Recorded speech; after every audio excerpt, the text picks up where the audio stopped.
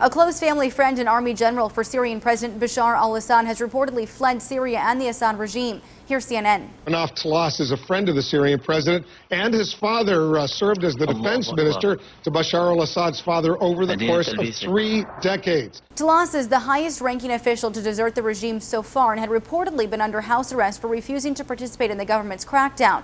The BBC reports on his reasons for leaving. Sources close to Tlas, who met him days before he deserted, told the BBC he was very angry about what was happening in Syria and accused the regime of taking the country to hell. According to the Washington Post, pro-Assad websites downplayed the importance of the desertion. For example, the paper translates a piece from the Syrian website Syria Steps that says Syrian intelligence would have captured him if they wanted to. His decision to defect will not affect us at all. But the New York Times has a different take, reporting the defection could show the regime is starting to unravel. The departure of General Tlas was the first within the gilded circle around the president since the uprising against him began in March 2011, representing the kind of embarrassing departure long anticipated to indicate that the government's cohesion was cracking. And an analyst tells CBC, if nothing else, the defection will raise the level of suspicion within the inner circle. If he has gone, this general, this will be considered a significant blow to the regime and probably will cause concern within the regime and a lot of looking at one another, possibly asking who could be next. It's unclear whether Tlas will join the Syrian opposition, but Euronews reports he is set to appear in Paris at the Friends of Syria meeting. That would cheer the 100-nation group, which, given the absence of Russia and China,